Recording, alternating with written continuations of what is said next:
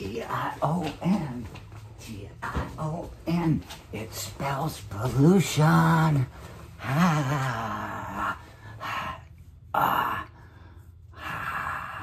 Looks just like the cat sitting on the table, so I looked at it and it's not Gabby. I was about to knock the fucker off, and I said, oh no, take care of that. So put it on someplace where it's going to be safe. Then I went to the toilet. Just took a pee. I'm standing in the mirror afterwards. Washing my hands. What'd you think I had there?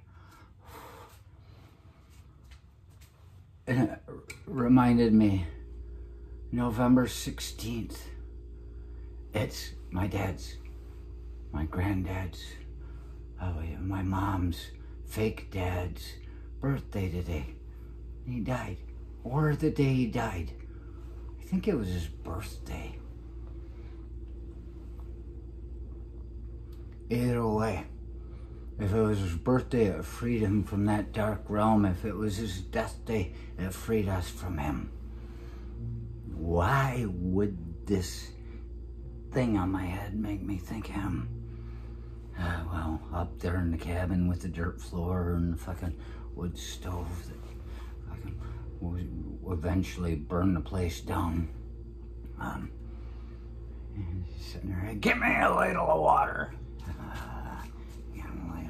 Go clean that corner. Go clean that corner.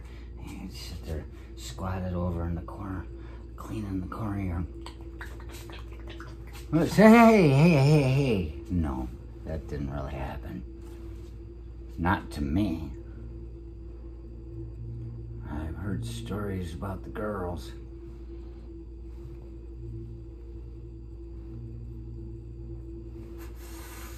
It's just something that I have to talk about. I've said it before. I feel sorry for anybody that loves their grandparents. I really do. Because you're only really likely to see them die. It's not like your parents. You're just getting old enough to get fucked up enough that you can get yourself killed off before they even get a chance to fucking die. But grandparents, they just get old. And sometimes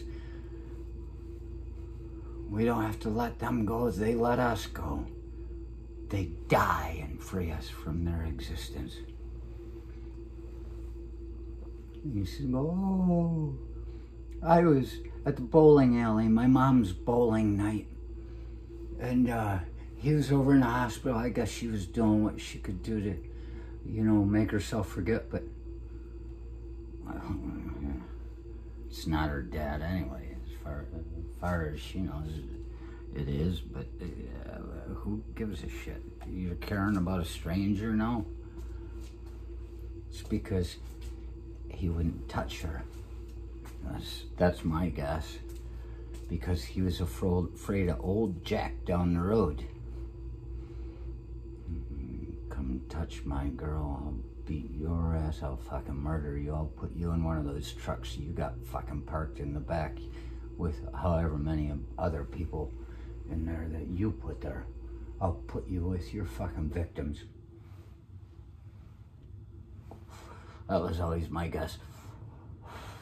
But yeah, she came up to me, and I was just, like 10, 12. And she comes up and she said, oh, Grandpa died. She said, go tell your brother. And my brother and my cousin, they were down at the community center. So we're going from over by Subway, where Subway is now.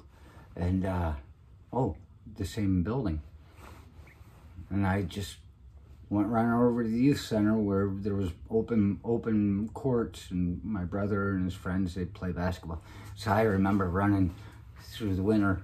It might have been today that he died. I don't fucking know his birthday. How would I? November 16th means something.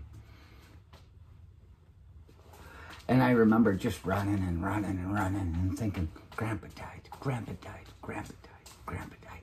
But really it wasn't about getting there to tell him that Grandpa died. I was just happy to have an excuse to run. Running through the dark night in the winter in Gaylord, Michigan. How many years following people saw me walking the streets muttering to myself or running or crashing into things, always moving at a high rate of speed. It was part of my meaning in life to make people in Gaylord go, what the fuck is that? Sometimes we have to question what the fuck is that, to take a moment of silence when nobody's looking and saying, how much of that is me? We're all connected. And so I'm running, T-I-O-N, T-I-O-n, grab it, grab it, grab it. I get to the community center, I go running, and there's my oldest brother, the one that loves me, the one I love, the one that loves me. He's playing basketball and he sees me come around and I'm like, and I wasn't, I just looked like that because I was running. And and my cousin, and I said, Grandpa died. And it was like an announcement. And he's like, oh. And then, you know, I don't really remember much after that, but it's a simple thing. I didn't fucking care about the guy. And then my sister hugging me, this little guy crying on me, and at the funeral, and I'm just sitting there at 10, 12 years old going, who fucking cares?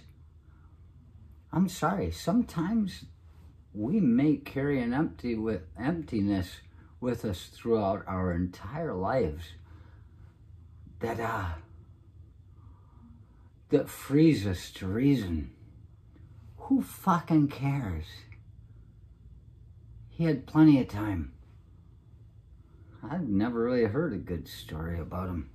He was an artist, but you know how perverted artists are. Everybody fucking crying constantly.